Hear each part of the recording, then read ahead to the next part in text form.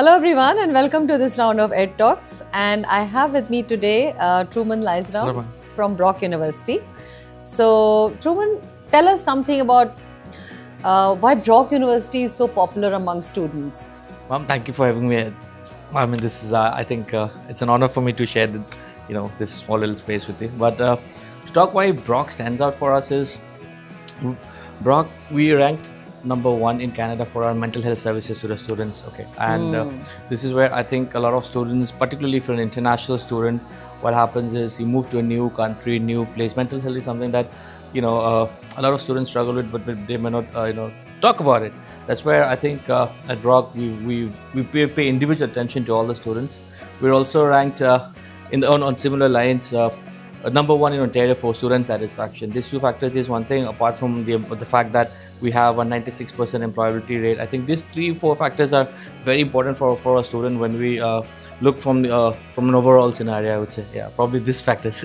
Yeah, it's amazing because not many institutions put so much of focus, and being ranked #1 for mental health services as well as employability and student satisfaction is great. Yeah. So, I mean, carrying the question forward, how do you make it the highest on employability? How do university degree programs, how do they make the students more employable? Again, I think that's again a very very interesting question, in the sense at Brock we offer over 70 programs at the undergraduate level, and out of those 70 plus programs, 40 plus programs have co-op, which means there's a definite year of internship or work as a part of the program. And 100% of the programs at Brock that we offer have components of experiential learning. So irrespective of whether the program has a co-op or a non-co-op, you still get to experience in a real life sense whatever you learn in the classroom.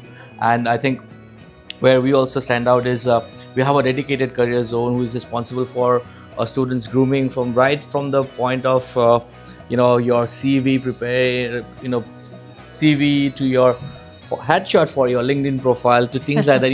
We pay that kind of individual attention. So I think this is where I think our programs have a very holistic approach to programs. You'll not see that the programs are, you just go there, finish your classrooms and do your thing and go back. It doesn't happen like that. At Brock, our co-ops, for example, if you say typically students design their own co-op when they want to do it. But if you look at it, our co-op starts from the second year onwards. Second year 4 months, third year 4 months, and last year 4 months. That's how they typically add a year of work in the field of their studies. So by the time they finish their studies, they'll have a relevant 1 year work experience as a part of the program. So yeah, and then also Canadian employer references. Definitely, right? definitely. So 80% of our students would invariably end up in the companies where they go for their co-op. Right. So that's a very good way of I would say connecting to your potential employer in the future, if not anything. Right.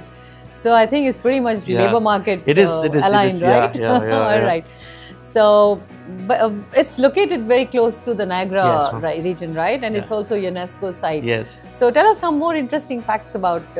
I would say it's a beautiful place. I know that the younger generation are all into Snapchats and Instagrams, and I'm an old guy. I'm not on Snapchat and things like that. But if you're looking at like a beautiful campus, I would say we're one of the most beautiful campus. I mean, we are the only campus in Canada in an UNESCO World Biosphere Reserve, and at night you would see, not that we're like very remote area. We're right in the heart of the city, but you'll still see like deers on the campus, which is something that's very, very interesting. And like you rightly said, ma'am, we're in the city of the Niagara Falls. So there's a trail that we call it the Bruce Trail. You could, if you're into walking and jogging and all that, you could literally hike up to Niagara Falls. And also, we're the largest wine producing region in the whole of in the whole of Canada. So there are a lot of you could do a vineyard tour and things like that. And we also do something called grape stomping on campus, which is a bit like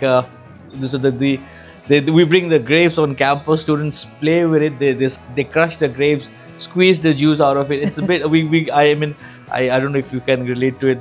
When I was back, and now I was already a working man, but there was a movie that came out, Zindagi Na Milegi Dobara, and Yeah, had this tomato thing. Yeah, right? so it was. That's in Spain, right? So I was like, okay, this is our version of the Tomatino fest, something like that we do. Yeah, so it's a Grappuccino. Yeah, it's a Grappuccino, exactly. Right. So that kind of thing happens, and we have a very, very strong student support system. Like I said, we have a Brock University Students Union, and we do all sort of events. And what I mean by events is, on a regular basis, you'd see there's a karaoke night happening every Tuesday on campus. Okay, so, and of course we celebrate all festivals. You name it, Holi, Diwali, the Chinese New Year, you name it, we've got it all.